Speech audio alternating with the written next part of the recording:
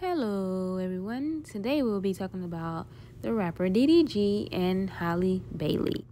DDG and Halle Bailey attended the BET Awards. They were holding hands. Miss Bailey wore a black set with a plunging neckline and hip cutouts. DDG wore a black Prada outfit and a silver necklace. After Halle took a few photos, she called DDG over to take a few shots with her. Let's get into this clip. Can you look at me for once, Liz? DDG looked a little nervous. Halle was nominated for the Best Group at the BET Awards with her sister Chloe. They were up against the Migos and more. DDG and Halle are a cute couple. They have been linked together since January.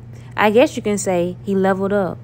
If you want to see yourself at a higher level, you must date someone on a higher level than you. And that's exactly what he did. I wonder how does he feel to be at the BET Awards.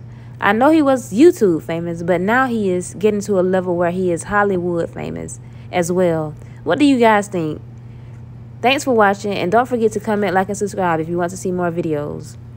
Until next time, bye-bye.